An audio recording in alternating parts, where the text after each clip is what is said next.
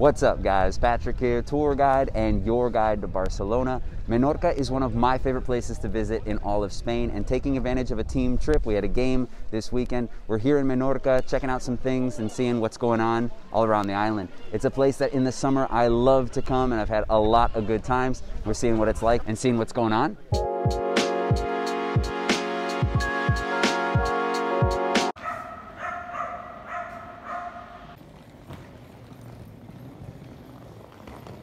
It's early, but you can see that there is nobody here at all.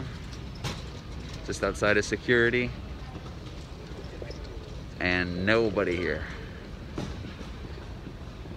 So they still had group numbers that they were calling and allowing different people to get on the plane. We'll see how many there's actually on it.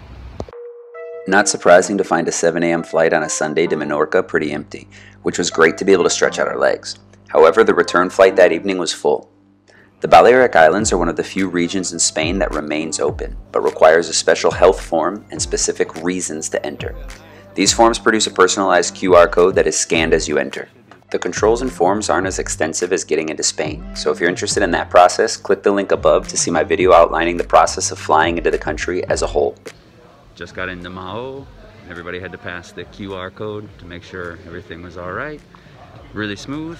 Got in, and you can see again nobody back here, so it's real easy getting through all these airports. Menorca is one of 4 islands that makes up Spain's Balearic Islands, just about an hour away from Barcelona by plane. We spent the day in Mahón, but on the other side of the island, the city of Ciutadella, gets a lot of traffic. Menorca is the preferred spot for Spanish visitors and is an incredibly popular tourist destination in general, known for its crystal clear waters and beautiful beaches. Because of the heavy reliance on tourism, Spain's islands have had different restrictions throughout the pandemic, something I was interested in seeing firsthand on this trip. And now we're walking over to have breakfast before the game. Gonna go find a spot. I'm not sure what the restrictions are in Menorca in terms of bars opening or the number of people you can have at a table. To be honest, it's just kind of nice to be out of Barcelona. We got 4 people to a table. Sit on down, get some coffees. We got a nice big breakfast. This is a sandwich of sobrasada and queso, which is a cheese here, this queso de Mahón, really special in Mahón, Menorca. Just right in there, and that's what they're really known for. And sobrasada is kind of like a creamier chorizo, I would say, but super famous here in the islands, and it's really, really good. Let's try it out.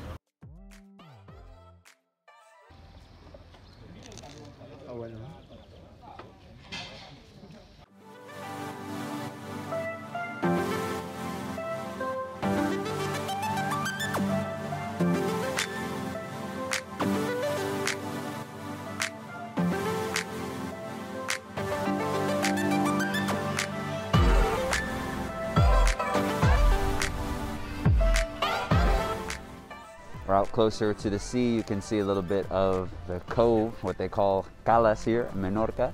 And if you ever come over Menorca, they're super, super famous for all the different little calas that they have, all these different little beaches and all these places that you can find. It gets so popular in the summer that they actually have to close off some of the beaches because so many people are rushing over. So you got to get up early in the morning and get out to these places.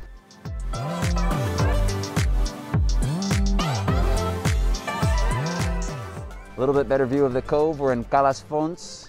There's Albert. We're visiting Es Castell, which is next to Mao, the capital of Menorca. And you can see everything around down here by the water. Right there.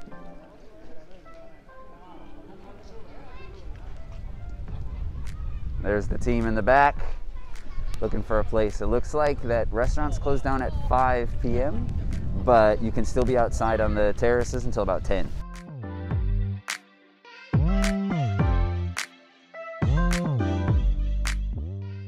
We got another Menorca specialty, which is called pomada, which is a mix of gin and lemonade. That's what it looks like, and it's good, nice and fresh.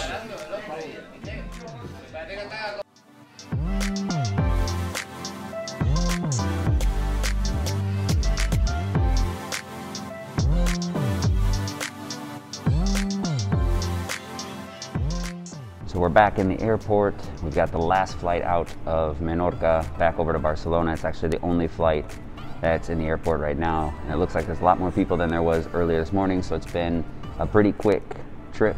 About 12 hours in total, relatively pretty quick. There and back. Got to see a little bit of Menorca, and like I said, it was pretty cool just to be outside of Barcelona, realistically, for the first time in a while. So hopefully you got to see a little bit of what's going on here. It looks a little empty a lot of times, but that's what happens a lot of times with the islands outside of those peak hours within summer. Finally, we're into Barcelona.